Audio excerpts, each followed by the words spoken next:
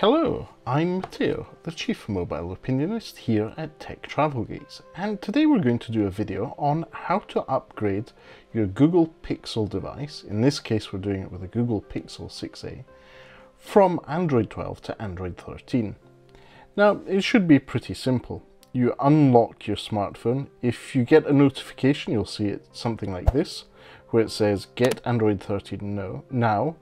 But if not, you can go to Settings, scroll down to System, tap on System Update, and if the update is available, it'll show up here. You can refresh or check for updates more frequently if you wish to, but this is the key experience. You get information that a security update is available, and so you can download and install that now. And what this will do is go to Google servers, get the latest version of Android. Just be aware of the fact that often it pauses and decides to do the upgrade when the system isn't being used. So if your screen is on, it will pause itself. I suggest you just press the resume button at the bottom right of your screen, and that will start the download. Obviously, the Google Pixel 6a, when it came out, had Android 12 on it. Not only did it have Android 12, surprisingly, it only had the June security update on the device, despite us purchasing ours at the end of July. And you'll probably have seen our unboxing and setup videos. This was all on the June update. We're now at the middle of, or closer to the end of, August in 2022, and Android 13 is rolling out globally to Pixel devices. It's good to see that Android 13 is coming to the Google Pixel 6a. What does the Google update to Android 13 provide you with? Well, apparently there's better app icons for theming so that you can match what you're doing with your wallpaper, the color tones, you can match your icons to that. There is an updated media player with album artwork and fun playback bar. You can assign different language settings to individual apps. So for example, if you're a multilingual person and you, for example, communicate with people in a certain country with a particular app, for example, you speak to people in Italy with WhatsApp, you can set that app to Italian if you wish to, rather than it just using your operating system defaults. It's quite an interesting setting that I have played around with on the Android 13 beta, but I really want to see that in day-to-day use on the Google Pixel 6a, which I am using as a daily device. Now, then there's also more improvements on app notifications, and you can decide what sends you app notifications and when. And then it says stream your messaging apps directly to your Chromebook. So this is a feature that we will be able to do a demo of with the Chromebook Duet from Lenovo. If you haven't already seen that, we have a video or two on the Tech Travel Geeks YouTube channel where we have unboxed and set up the device, and then we did a long-term review of it. I'm still using it as my daily Chromebook, so let's pair it with the Google Pixel 6a and do a demo of that at a later date. If you have any questions about it in advance, feel free to leave them in the comments section below, and we'll do our best to address that in a future video. And that's about it. I'm going to speed up the next bit of the video and speak to you soon.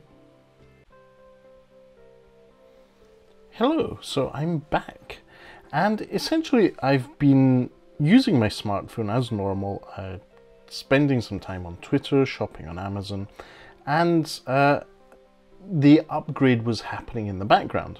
And just as with normal Android updates with security patches, the optimization of apps happened in the background. Now I've just got a notification saying that the update is ready, it's been done, so I just need to restart my device, and this should take us through to the Google Pixel 6a with Android 13 on it. Now, some people refer to Android 13 as the operating system with the sweet dessert name, in this case tiramisu, but Google are officially not using that term anymore. They're not using dessert names anymore. They're all grown up, just like the Fruity company. So this is Android 13 booting up for the first time on the Google Pixel 6a. I'm seeing a bit of a themed G for Google here. This is actually quite exciting. I haven't even updated my Google Pixel 6 Pro yet. Let's see how long this takes and if there are any noticeable differences as things start.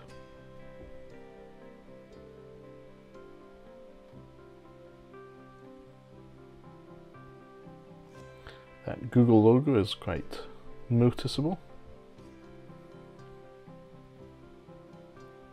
And it's definitely taking its time.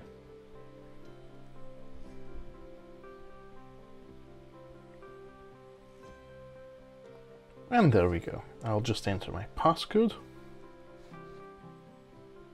Okay, so that seems to be the update complete.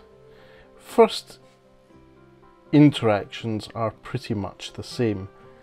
The phone is fluid, snappy, responsive, nothing really noticeable here that I hadn't noticed previously.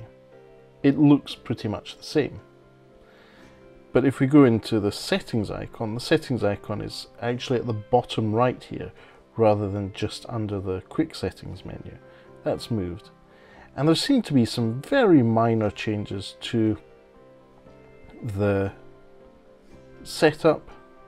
So we're set up to the Android version 13, and the security patch is on the 5th of August 2022.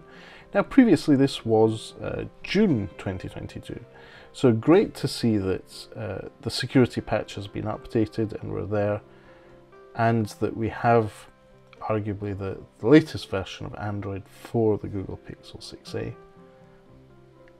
Let's see if there's any other major differences. Nothing that I can notice off the top of my head, just some slightly tweaked interface details here.